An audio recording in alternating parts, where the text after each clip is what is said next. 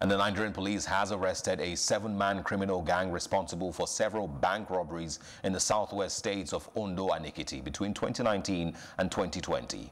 The suspects who were responsible for the killing of about 6 policemen were paraded at the Special Anti-Robbery Squad headquarters in Abuja. Our correspondent, Amadin Uyi, reports. 42-year-old Tubosu Ojo is the leader of a notorious armed gang responsible for several armed robberies in Ile-Oluji, Idonre, and Ekiti towns in Ondo and Ekiti states.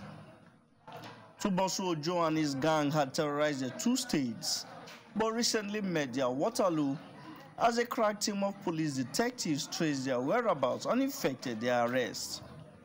The gang confessed to being responsible for the robberies involving 2 commercial banks and a microfinance bank in Ondo and Ekiti states within the last 1 year.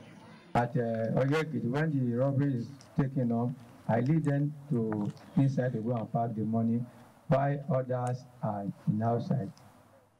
At Ile-Oluji, I also lead them inside to park the money. 4 policemen were killed. At Ekiti, 2 policemen was killed.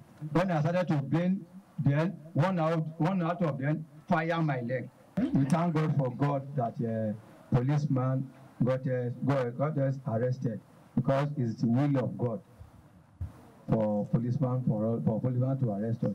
It's the one operation that I followed them to Oye, and I took possession on the bike.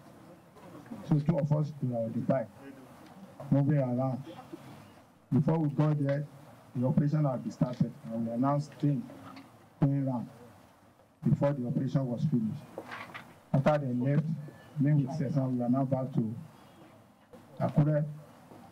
The second day, the money was sent to me by Shola. I was collected 200,000 naira. An ecstatic Force Public Relations Officer, Frank Umba, revealed that several policemen were killed by the Syndicate during their reign of terror.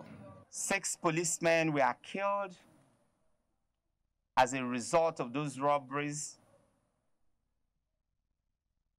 4 were killed during the robbery at Ile-Oluji, while 2 were killed during the robbery at Oye in Ekiti State.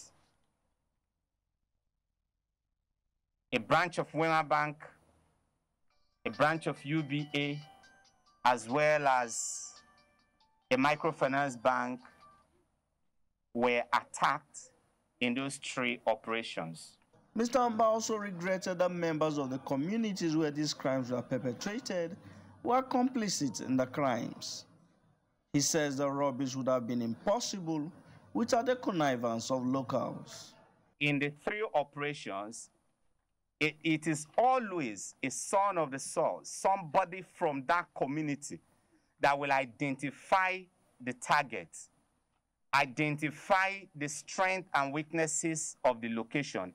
With the arrest of Tubosu and his notorious gang of robbers, it is clear that crime does not pay. The Nigerian police force urged the public to shun crime, saying the police will not relent in ensuring criminals are apprehended and they face the long arm of the law. Amadin Uyi, Plus TV Africa.